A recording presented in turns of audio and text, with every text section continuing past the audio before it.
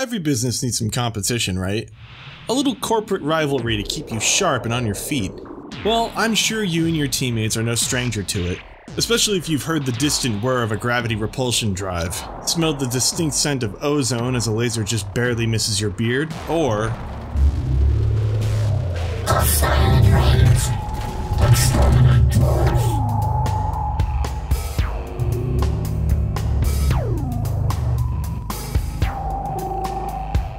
That's right, I'm talking about rivals. A ubiquitous thorn in our side since they arrived here on Hoxie's, if we aren't counting the bugs. And the literal thorns in our sides on occasion. This video will be coalescing all of our hard work in the last year or so collecting data cells and racks, as well as the product of the science team working tirelessly to crack them for any info on our friends here. I'll try to make it worthwhile for the veterans among you who fought back in the initial incursion and escalation, as well as those of you who are relatively new to the company wondering about the inorganic threats that keep interrupting your missions. Grab a cold brew, get ready, and get comfortable. We're booting up. I'm actually booting up. Hold on. Okay, I'm gonna start with a brief overview of the sparse background information we have on the rivals. We are sadly missing many details since we weren't even remotely prepared to collect data on what was happening in the early days of the incursion, but this is the most complete narrative we can muster thus far. According to incomplete snippets of info pilfered from data racks, the rivals are, as far as we know, a fully autonomous, mechanized operational force sent from an unknown interstellar origin somewhere outside of the Hoxian system's orbit. I know, real shocker there. But we do know they aren't from somewhere within Hoxie's orbit. That's something, right? They blinked in sometime around the early spring of 3364 GCC or 6823 DHC, depending on what calendar you're using, and refused all hails for communication from Rig 17.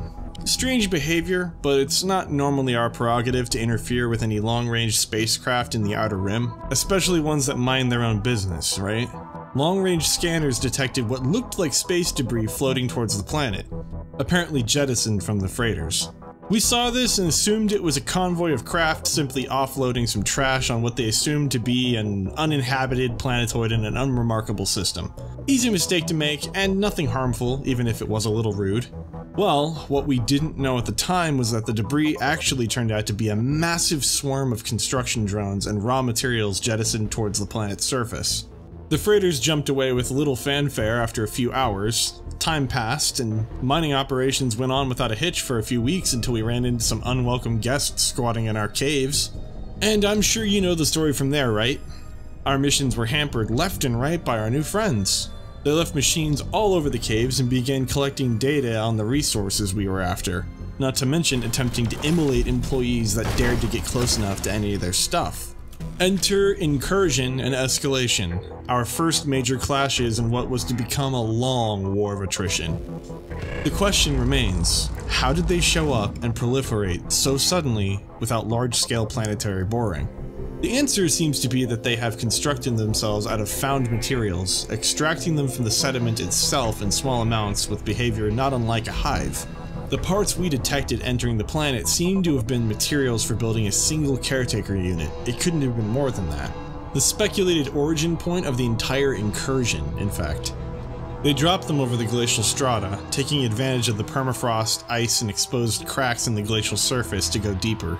This seems to be the only way to explain things the way they went down. There was no large-scale invasion force in orbit, no massive disruption to speak of really until we encountered them already built and ready to fight us, underground. And as we now know, we would know if they'd punched holes in the planet's crust to insert massive structures like caretakers. We see the less subtle ways in which the CHX4 lithophage pathogen has been entering the caves. It's kinda hard to miss. We can only assume that the rivals are made of materials found on Hoxie's 4. A hostile force made of the very minerals we came here to collect in an ironic twist of fate, really. And like the actual infectious nature of the lithophage, the rivals are going to keep replicating themselves and bothering us until we exterminate them completely. Unfortunately. But enough broad conjecture about origins. Let's get into the nitty-gritty of the thus far encountered units that they've been throwing at us down there. We'll start with the smallest of the rivals' combat-ready units, the Shredder. Individually weak, these units are often found in groups of exceeding 5 or so, making up for their fragility with numbers and some truly nasty melee damage. Their purpose outside of reducing you to ribbons is clearing debris, boring tunnels for construction nanites to build and run cables through, as well as discouraging the wildlife from meddling with equipment if needed.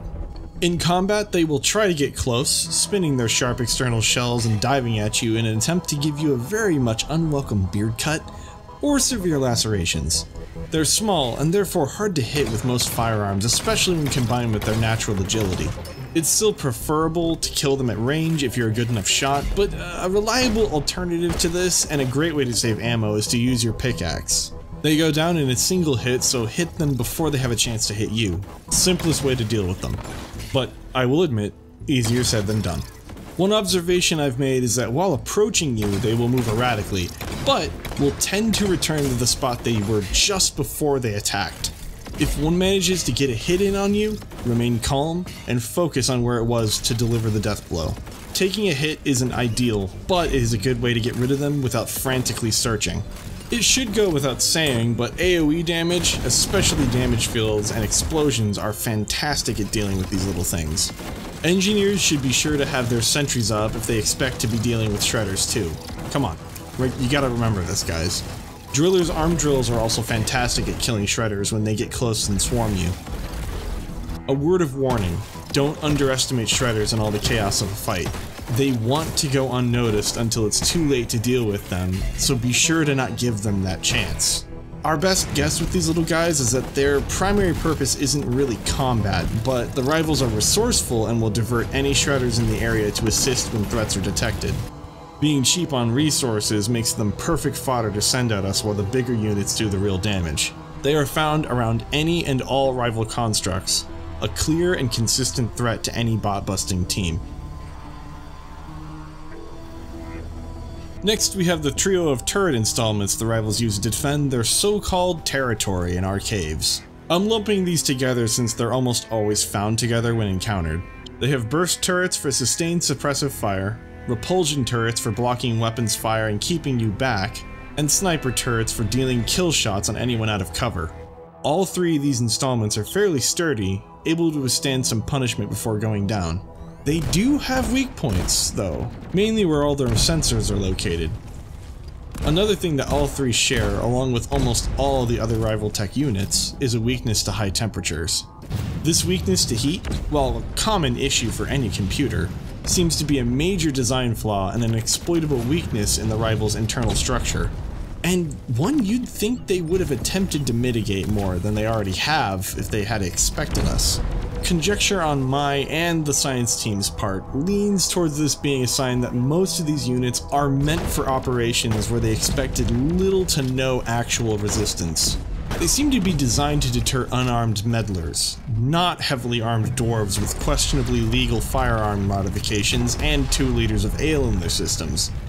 They're also not protected very well due to them being mass-produced units, forgoing heavy heat insulation in favor of being lightweight, modular, and easy to produce.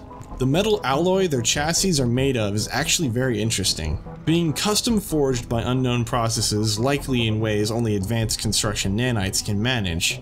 It consists of a nanoweave structure that resembles bronze, but is structured on a molecular level to withstand much more kinetic force than a sheet of metal with the same thickness normally could. This makes their plated parts resistant to kinetic impact to a surprising degree. This doesn't protect them from heat though, due to the metal weave being perforated on a microscopic scale to save on material usage and reduce weight, meaning that you can fry the internal components and disable the magnetic fields that keep their parts held together quite easily actually.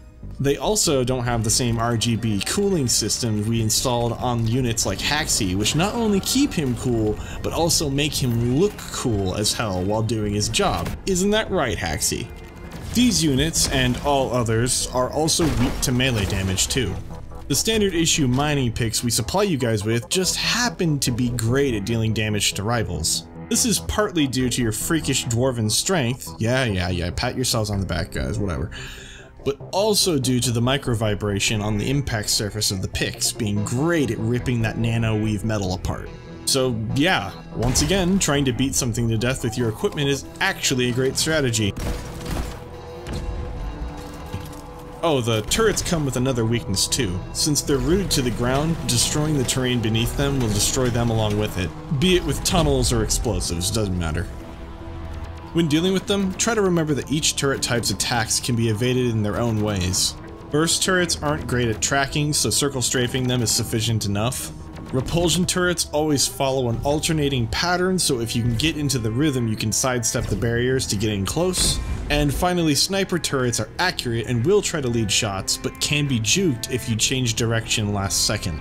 You wait for the targeting laser to vanish, and in that brief moment before they fire, they have to stop moving. So that's your window of opportunity to avoid getting hit. Or, you know, use cover. That works too.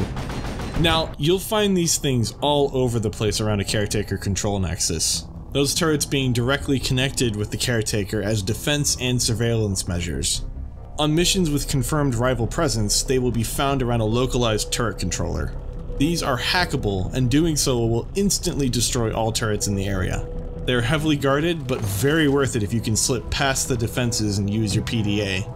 Bursters and snipers can be snuck past, but you should be sure to remove repulsors if they are too close to or level with the turret controller, since they can hit you even through terrain and stop your hacking.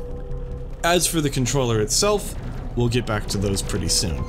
While these stationary defenses are simple in concept, they are still very dangerous if you rush in. Take things slow and remove them with care, because losing entire mining teams to a bunch of stationary security units is, well, it's kind of embarrassing, guys. Really. Our next subject is the ever-present patrol bot, the primary fighting force and workhorse of the rivals. These things are no joke, boasting high durability, speed, and firepower enough to take on one of you dwarves toe-to-toe. I consider them to be a duelist of sorts, an enemy considered to be a real threat in any situation and of the highest priority.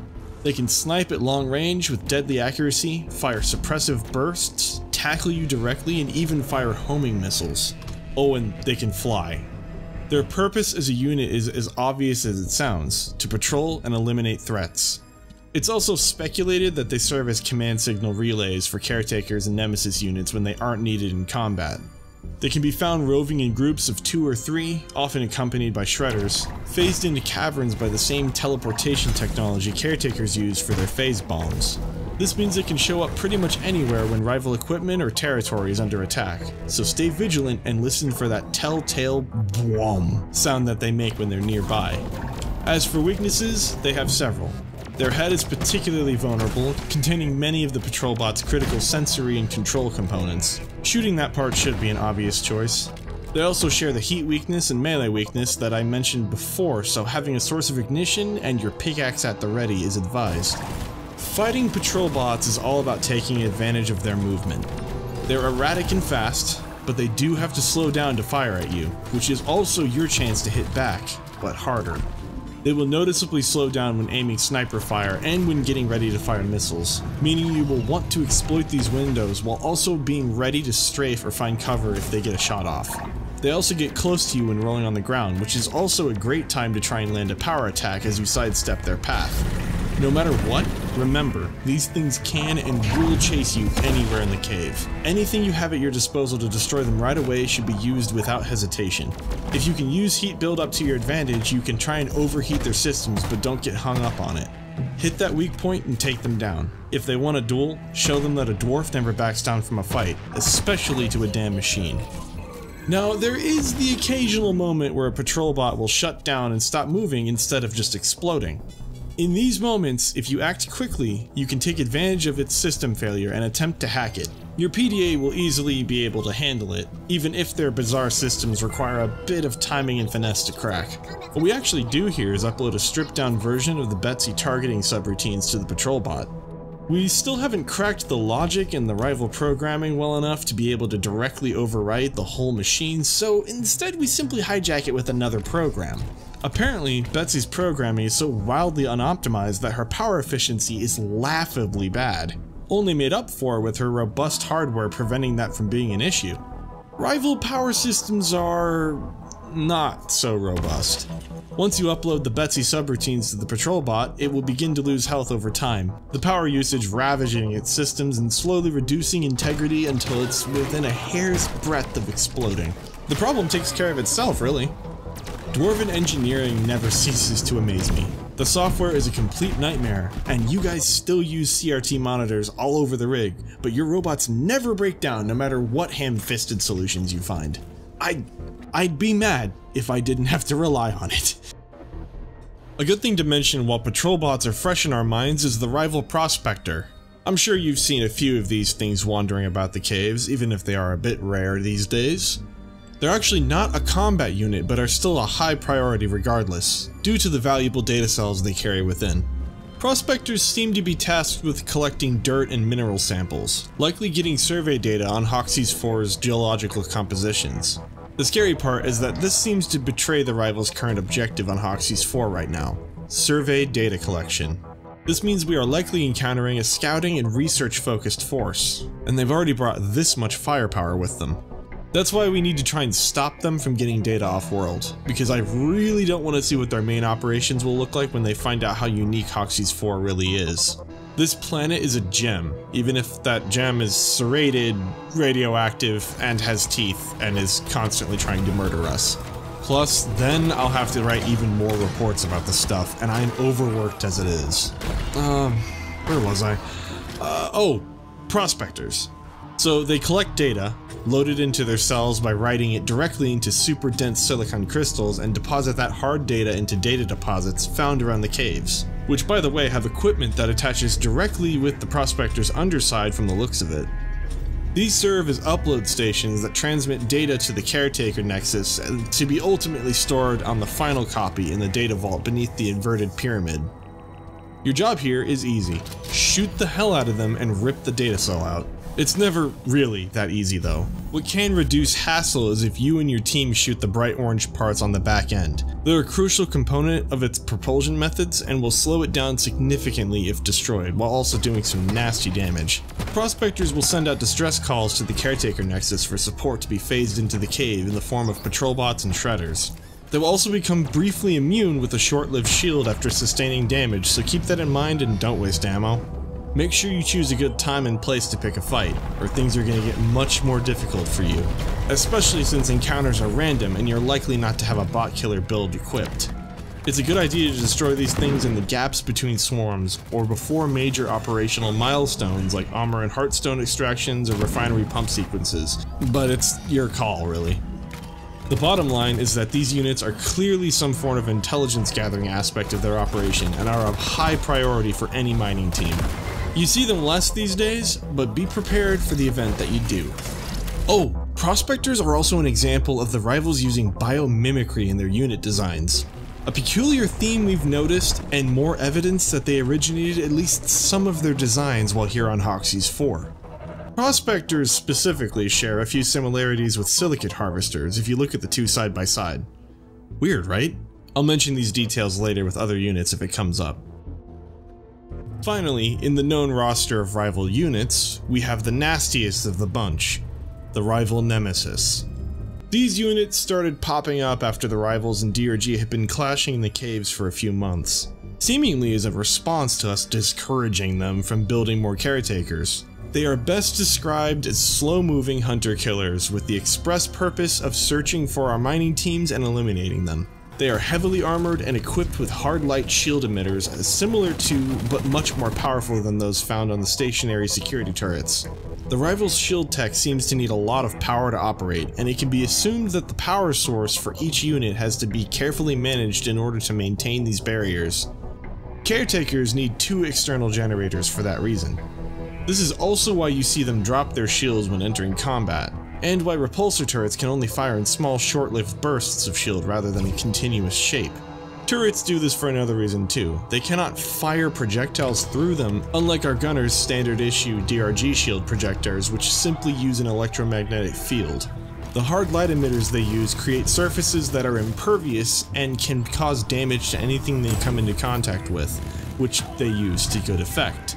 Rather than being purely a defensive measure, the Nemesis uses these hard light barriers to disintegrate in packed terrain, giving it the ability to dig when needed. It can also project a short-lived hard light barrier in the direction of the source of damage, allowing it to approach you steadily without taking too many hits. This is good for them since they aren't equipped with any ranged weaponry. Weird design choice, really. A speculative reason for this is that their onboard barrier generator needs all the power it can get to charge, so they have forgone the laser weaponry and left that job to the patrol bot units. What it lacks in range, it more than makes up for in sheer deadly crushing power. If a Nemesis catches you in its grasp, you're as good as dead.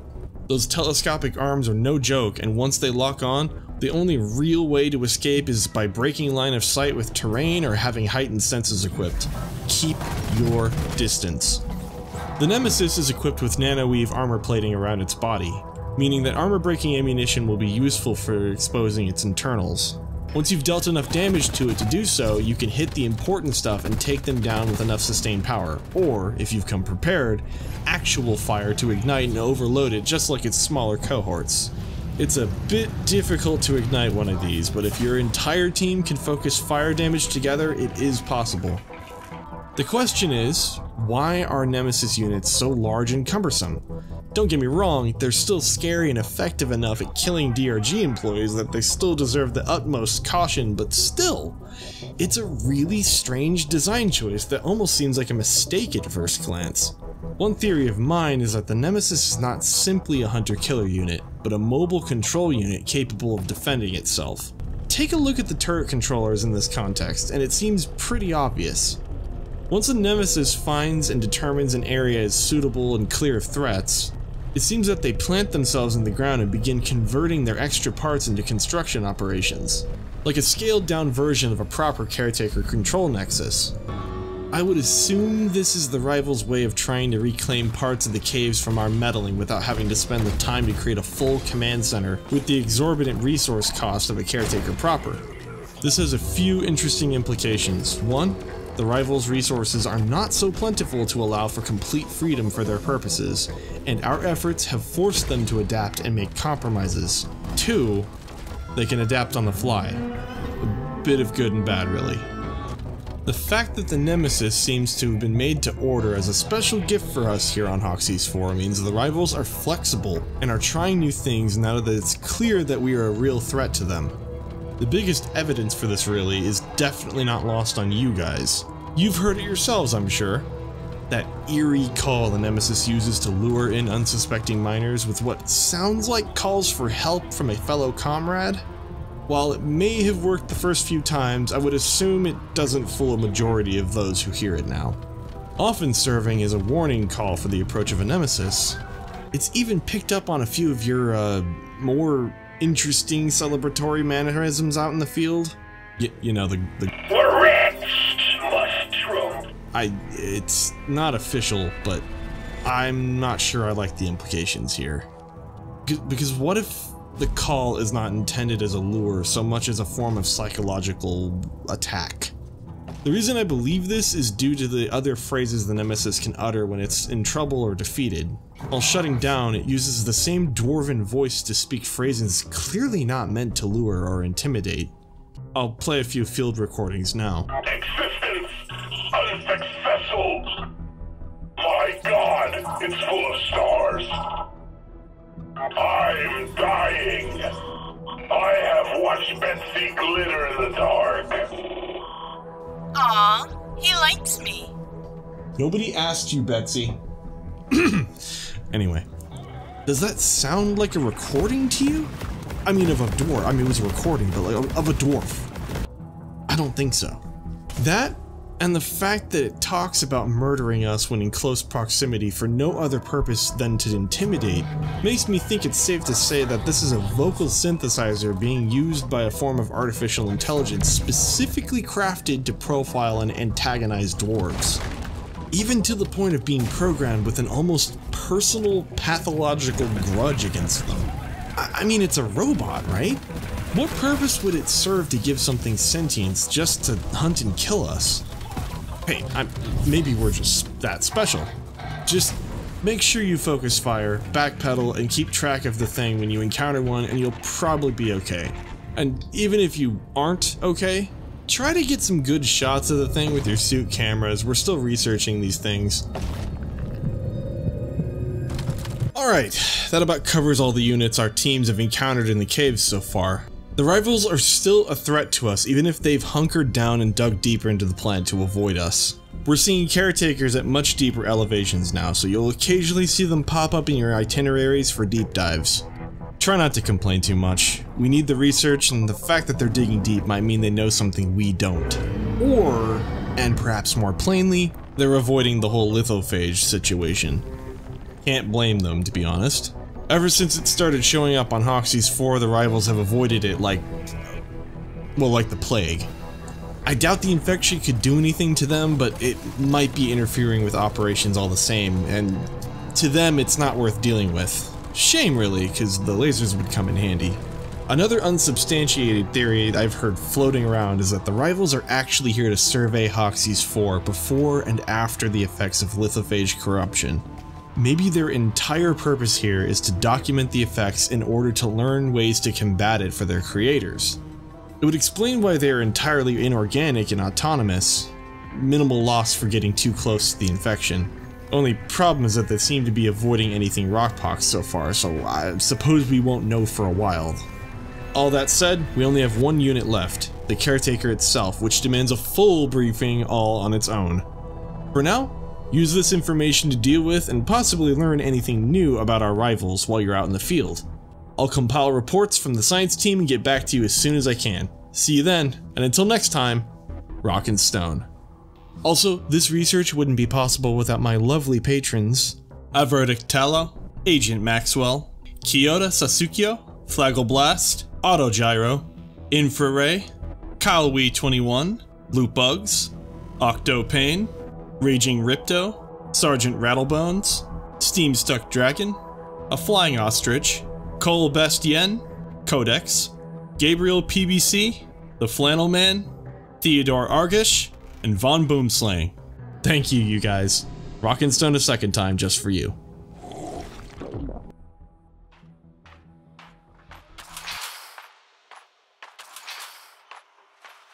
Betsy, you've been parked in this spot for days.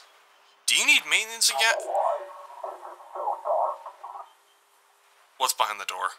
Nothing. Really? Nothing. Okay, open the door. What door? Oh, don't play dumb. You wouldn't be guarding it if... What was that? Nothing. Come on, you can't keep a rival nemesis in the space rig, Betsy? Aw, can't we keep him? He's my friend now. No, absolutely not. I already have enough things on my plate right now. I do not need to be hiding another thing on this rig. Including you, if you haven't forgotten. I had him de-armed. You had him what? I shot both his arms clean off. He's harmless now. And so cute.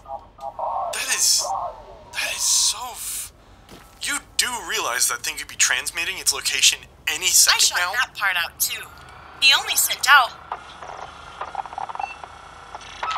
5,283 distress pings.